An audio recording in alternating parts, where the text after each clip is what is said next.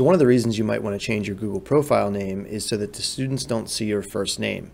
So if you'd rather have them see your professional title, Mr., Mrs., Miss, Ms., then you can change it, and I'm going to show you how to do that. So the first thing you want to do is open up a brand new tab and make sure it's on the Google search page. And then I want you to go over to your profile picture over here in the upper right hand corner. Click on that.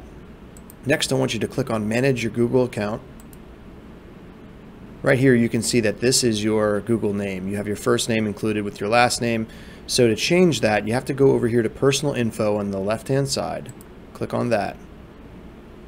Now we're going to go down to Name, and you're going to click the arrow here to the right, and then you're going to click the Edit pencil right here. And instead of your first name, this is where you can put your title. When you're done, you click Save. And that's it.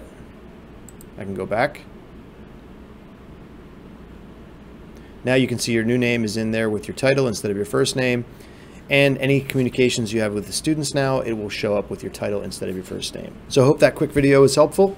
Have a great day.